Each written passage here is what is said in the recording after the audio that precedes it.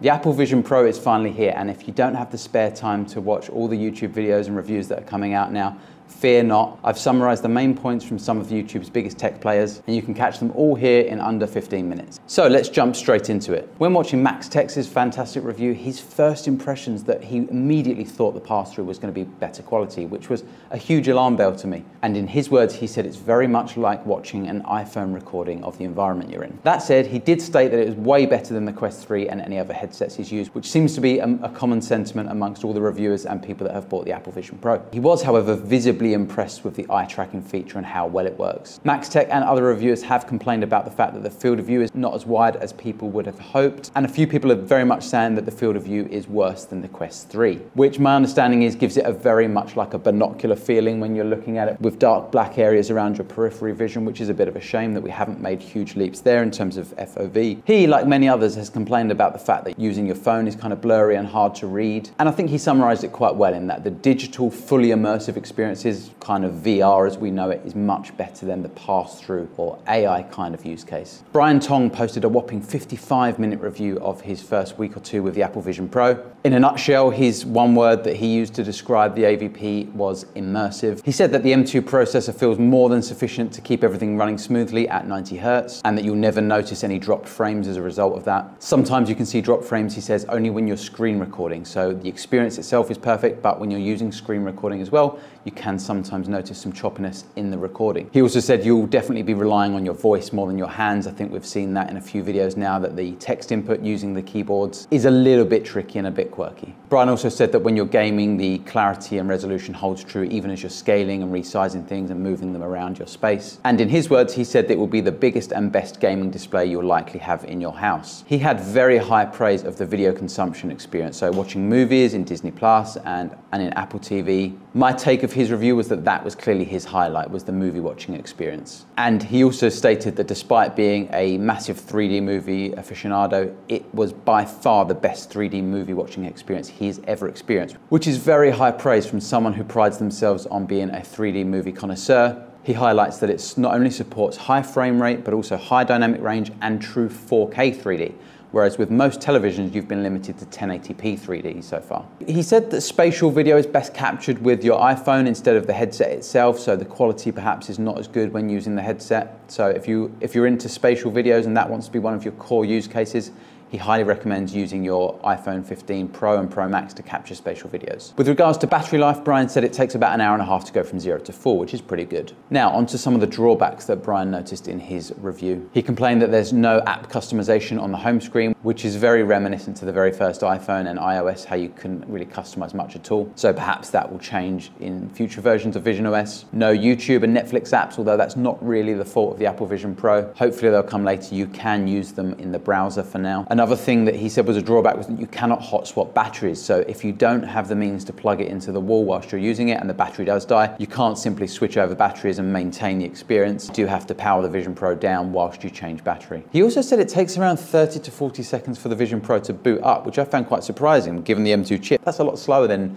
M2 powered laptops and iPads. One of his other drawbacks was that bright scenes or mixed scenes, so perhaps dark scenes with very bright elements in them, cause reflections within the Apple Vision Pro itself, which is not something that VR frequenters would actually find surprising. Moving over to Marquez of MKBHD fame, Marquez actually posted two videos, one which was an unboxing and one which was more of a deep dive review. Highly recommend both of them if you do have time. They're fantastic videos. I felt like his reviews kind of centered around the fact that it is the best pass-through and clarity you'll get from a VR headset so far, but they're still not perfect. He spent a little bit of time elaborating on the fact that it is very much a VR headset, despite the fact it's kind of marketed as AR and spatial and things like that. It's still, at its core, the hardware is a VR headset. He spoke about how it's a lot of metal and glass, so it is quite heavy, which we already knew. Marquez, along with a lot of other reviewers, have praised how good the speakers are. If you're at home and on your own, you probably don't actually need to use AirPods because the spatial audio is pretty good. However, they do leak out, so people around you can hear them. So if you're using them in a public space, or perhaps you don't want to disrupt a partner or someone else in your room,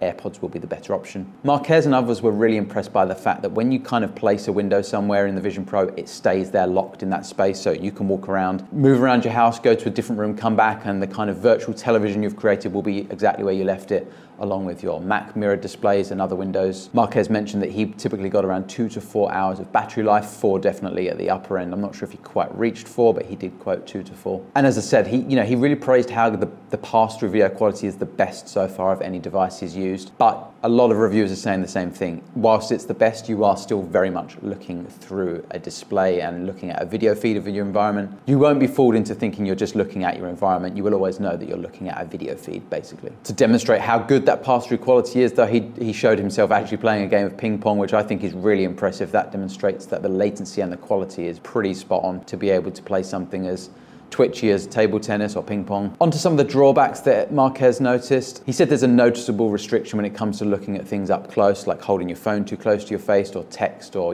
moving things too close to your field of vision. Things get a little bit blurry and drop off. He said one of the quirks of the Vision OS UI is that to access the control center, you have to physically move your head up and look to your ceiling.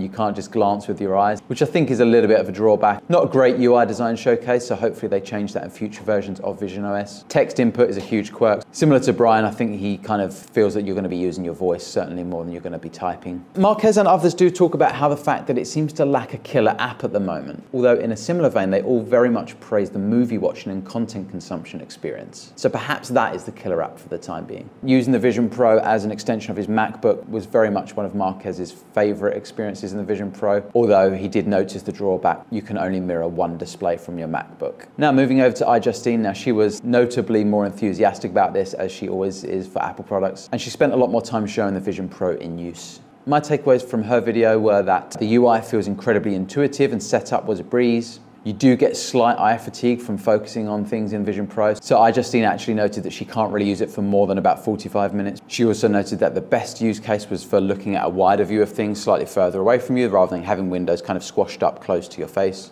One of the many quirks and drawbacks that a lot of people are noticing is how uncanny the personas are. Her words were kind of that it looks like you and it sounds like you, but it's just not you. And interestingly, iJustine said it's completely changed her view of 3D movies. So whereas you had Brian Tong, who was already a 3D movie fan, who says this is the best experience yet, Justine actually said that she hated 3D movies before. However, this is changing her opinion on them. That again is quite high praise for the 3D movie watching experience. The Wall Street Journal did a great kind of video where their reviewer used the Apple Vision Pro for up to 24 hours, including a brief stint skiing in them, which is not recommended by Apple. The reviewer also showed you what it's like to be able to use the Apple Vision Pro for cooking, having a recipe in front of you and placing timers above certain pots and dishes, which is a wonderful demonstration of how useful this could be for applications in the kitchen. And quite impressively, as with other reviewers, she demonstrated that you can place a timer above, say for example, a pot on your stove, walk away from it, go into a different room, come back, and that timer will be physically located above that pot still. On kind of quirks and drawbacks, the reviewer noted that typing is incredibly frustrating and slow.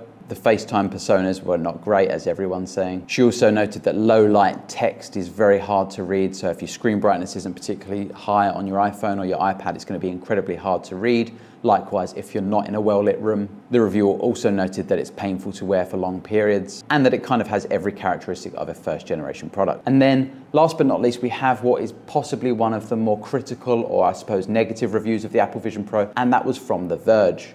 My takeaway from The Verge's review was that whilst they consider it to be leaps and bounds better than the competition, it still has a long way to go. They praised the build quality, liken it to design elements from the iPhone 6, from the Apple Watch, but they were one of the first reviewers to complain about the FOV and how it's noticeably worse than the Quest 3. They also noticed and made a kind of digital recreation of that not only is the FOV not as wide as the Quest 3, but actually the periphery quality of the image before the FOV gets cut off has chromatic aberrations and kind of digital artifacts that make it not the best quality around the edges. So the center of your viewpoint seems to be the sweet spot for clarity and visual fidelity.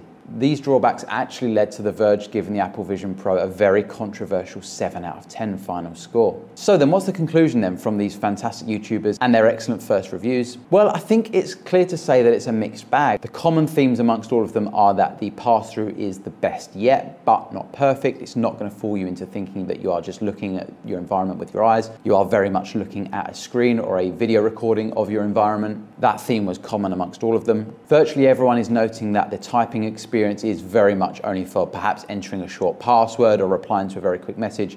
You're not going to be writing a script or doing your homework on the Apple Vision Pro's keyboard anytime soon. A lot of them focused on the fact that it's very heavy and certainly not comfortable to wear with the solo band. You need the dual band that has the support going across the head to make it a more comfortable experience for longer uses. Universally, everyone praises the movie watching experience, especially 3D movies and the immersive environments created by the Disney app. And another common theme seems to be that the fully immersive experiences, or when you're not using pass-through, the fidelity is fantastic and certainly better than any VR headset before it. There's kind of a mixed bag on what people think of the battery life and the fact that you can't hot swap. And I think it's also a mixed bag that using your MacBook, using it to extend your MacBook's display to have a huge kind of 200-inch MacBook screen at 4K, whilst fantastic and could be the killer app, the fact that you're limited to one display also negates kind of some of the benefits of having this kind of display that spans all around you. If you're typically a 2 or 3 monitor user, going back to one even bigger monitor might not be the best use case for you. On top of what some of the YouTube and typical outlets are saying, feedback and reviews from standard users are starting to pour in now on the likes of Reddit. There are a lot of people thinking about returning it because it's not quite what they think Apple marketed it as. And for everyone that's returning it, there seems to be a lot more people saying it's fantastic and it is the future of spatial computing. So very much a mixed bag. I can't wait to get my hands on it. Unfortunately, it is only sold in the US for the moment and I don't have any plans to go there right now. When I do, I'll certainly be posting an in-depth review of it. I hope this was helpful and it saved you a lot of time watching the hours of reviews that are already out there. That said, I do recommend giving those reviews a watch if you do find the time. Some of them are a bit longer, but they are definitely worth it if you need a more in-depth understanding of what the Vision Pro is like. I've been George, this has been the Owners Club. Thanks a lot for watching. If you enjoyed this, please hit like and subscribe. We'll see you in the next one.